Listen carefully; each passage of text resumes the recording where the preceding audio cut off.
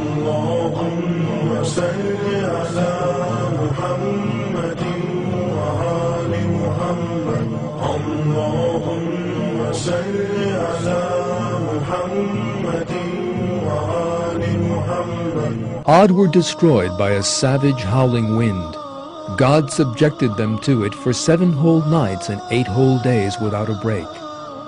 You could see the people flattened in their homes, just like the hollow stumps of uprooted palms. Do you see any remnant of them left?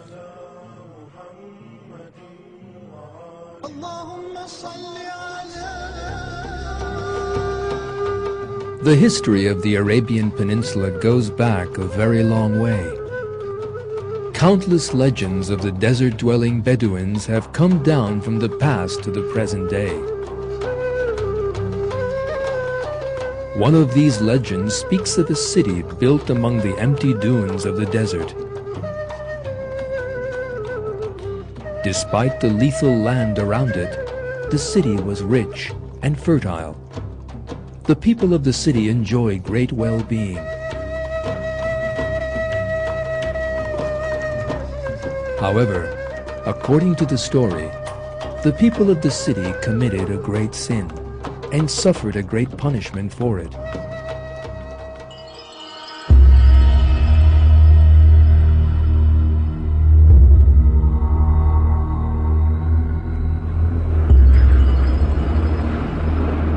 A horrible sandstorm annihilated them as if they had never existed.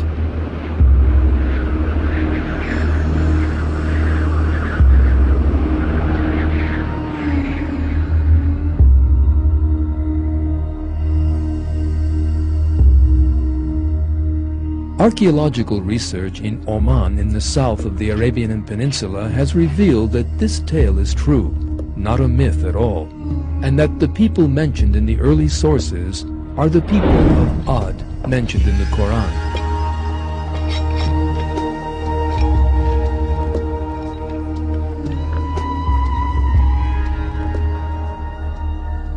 It was the amateur archaeologist Nicholas Clapp who discovered this lost city. An Arabophile and a winning documentary filmmaker, Clapp had encountered a very interesting book during his studies into Arab history.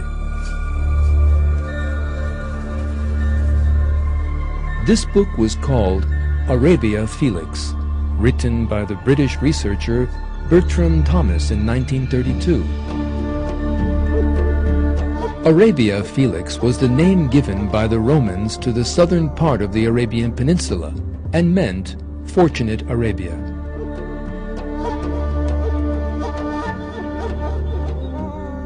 The reason for this was that the inhabitants of that region in ancient times used to be known as the most fortunate people of the age. But why was that?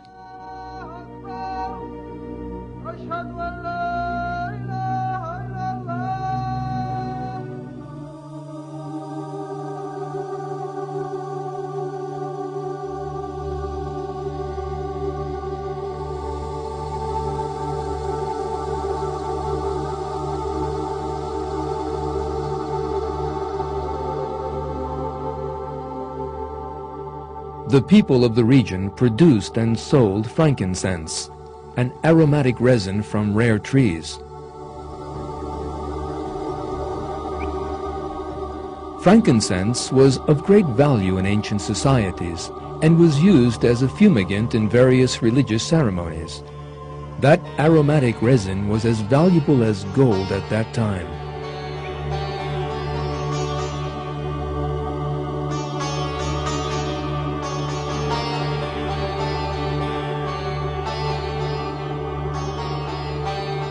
In his book, the British researcher Thomas claimed that he had discovered the traces of one of the fortunate peoples in question. This was the city known to the Bedouins as Ubar.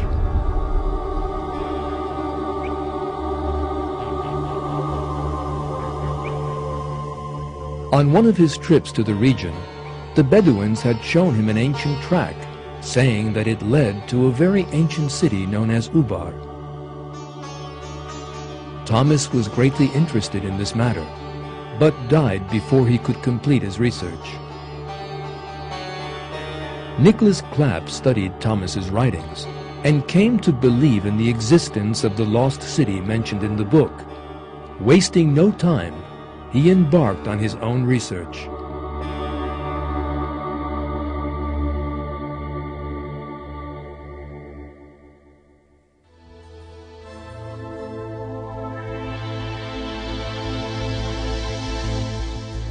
Clapp asked NASA to scan the region by satellite. In the pictures taken from space appeared the traces of a number of tracks, invisible to the naked eye from the ground. Clapp then compared these pictures to old maps and came up with the result he had been expecting.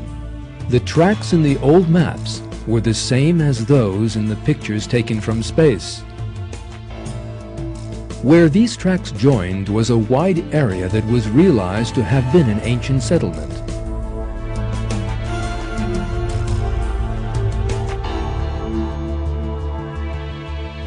The time had come for Nicholas Clapp to set off on his travels.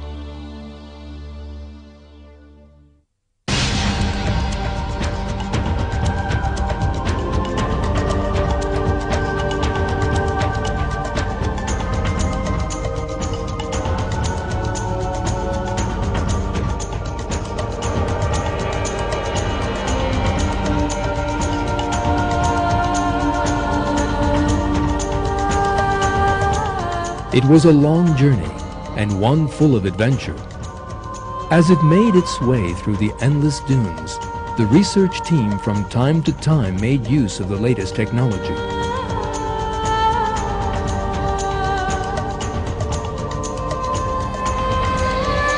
Yet there were also times in that wild place where technology was of no use. Eventually, Clapp and his team arrived at the historic remains they hoped would be those of the city of Ubar.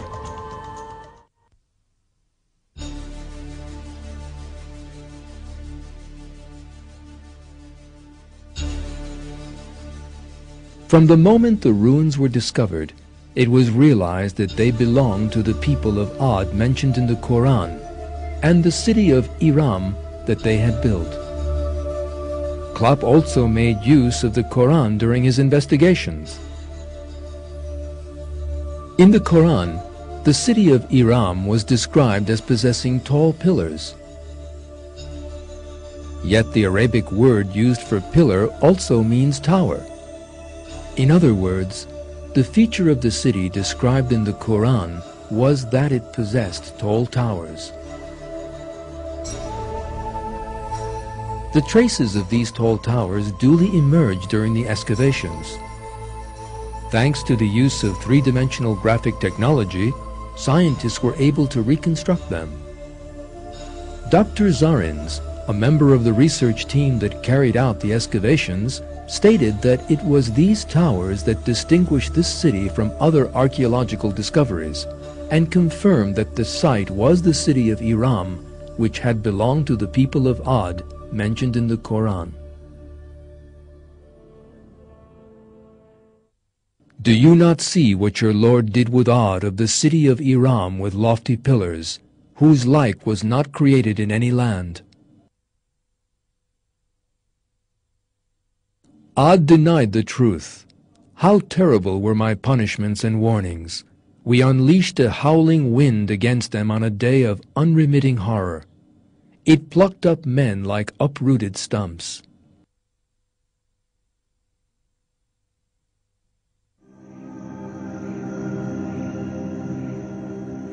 The people of Ad, whose traces the archaeologists discovered in the city of Ubar, had denied the prophet Hud, who had been sent to them, at which they were destroyed by God. When they saw it as a storm cloud advancing on their valleys, they said, "This is a storm cloud which will give us rain." No, rather it is what you desired to hasten, a wind containing painful punishment.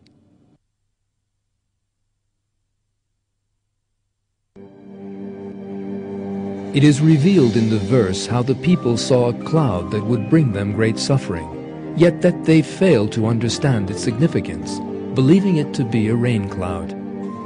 This is an important indication of the nature of the suffering that was about to be unleashed on them. Desert storms.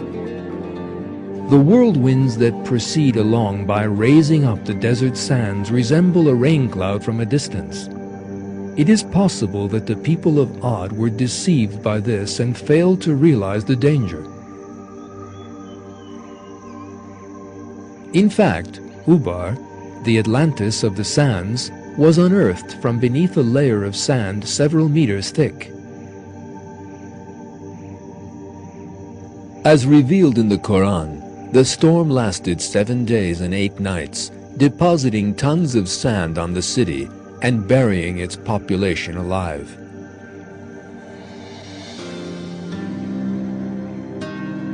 The most important evidence that the people of Ad had been buried in a desert storm is the word Ahqaf, used in the Quran to define the place of the people of Ad.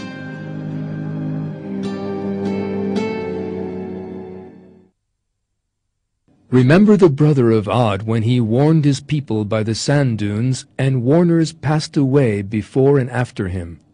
Worship no one but God. I fear for you the punishment of a terrible day.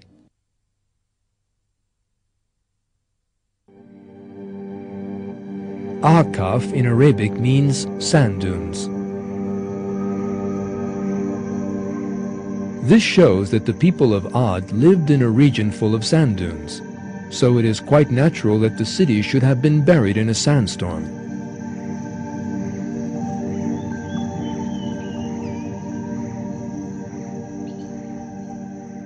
The disaster that struck the people of Ad in the form of a storm that flattened people just like the hollow stumps of uprooted palms must have destroyed the whole population within a very short time.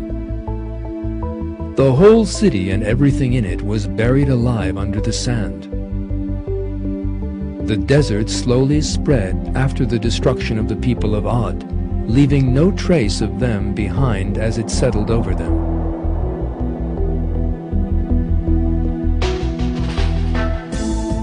In brief, historical and archaeological discoveries prove the existence of the people of Ad and of the city of Iram with lofty pillars, as mentioned in the Quran, and that they were destroyed in just the same way that the Quran relates. Research has unearthed traces of that people from beneath the desert sands. In the Quran, God reveals that the people of Ad turned away from the straight path out of arrogance. The peoples we have been examining all committed similar mistakes. They all rebelled against God. They adopted other gods than Him. They grew arrogant in the earth without any right, and turned to sexual deviancy and perversion, and God destroyed them. A great many societies that have lived throughout the course of history have been destroyed for similar reasons, not just the few examples we have seen here. God tells us of this fact in the Quran and asks us to think hard about them. Our task is to learn from the destruction of these peoples and to take warning from them. One verse from the Quran says, Ad were arrogant in the land without any right, saying, Who has greater strength than us? Did they not see that God who created them had greater strength than them? But they renounced our signs. We must not forget that God can destroy an individual or a whole people whenever He wishes. He can also honor those whom He wishes and confer blessing upon them. All good and beautiful things are in the hands of God. Man's duty is to constantly thank God for all the blessings He has bestowed and to seek His good pleasure. God issues the following call to man in another verse of the Quran. Whole societies have passed away before your time, so travel about the earth and see the final fate of the deniers. This is a clear explanation for all mankind, and guidance and admonition for those who do their duty.